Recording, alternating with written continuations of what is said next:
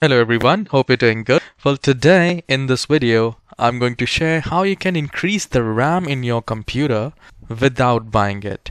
If you're running low with the RAM thing, this will definitely boost up the performance of your computer, also gaming performance.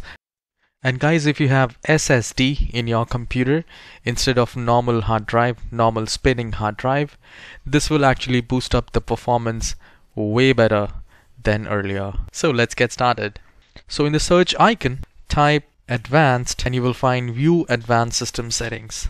So we need to click on that and a new window will appear like this where you have computer name, hardware and advanced.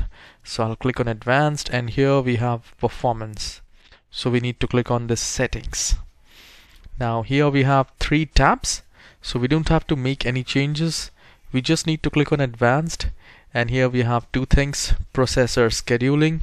So again, we don't have to make any changes here. We just need to click on this virtual memory and uncheck this automatic manage paging file, and here we need to select the C drive once you have selected.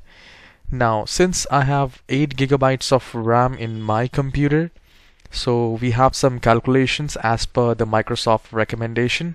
So I'll open up the calculator. So I'll just search calculator. I have found it. Now since I have 8 GB of RAM, so I'll type 8 and I'll multiply by 1 MB, which is 1024 KB, and then we need to multiply by 1.5. Now the reason why I'm multiplying by 1.5, that is the minimum, and the maximum will be 3 times than the RAM. So here I have got the value 12288, which I have already entered and using it. Now for the maximum RAM which we need to enter, 8 GB of my RAM, then multiply by 3 and 1 MB, so it's 1024. So I got the value 24576.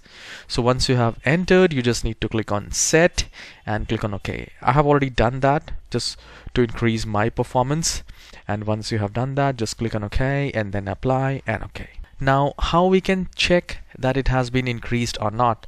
So you need to restart the computer first, and once it is restarted, here at the start icon you just need to click on, just do a right click and then go to settings, and here you will find storage. We need to click on system first and then go to storage. Now here you will find show more categories. Now this will work on Windows 10 and Windows 11 both, so no worries.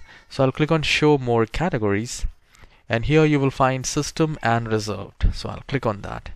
Now I can see my 8 GB of RAM and the virtual memory has been increased to 12 GB. Now this will help PC to run multiple apps at the same time. So in this manner I can do multitasking and the gaming performance will be also way better. So let me know in the comment section, has it changed? Has it increased the performance or not? And guys, please hit the like and subscribe. I'll see you in the next video. Have a wonderful day. Cheers.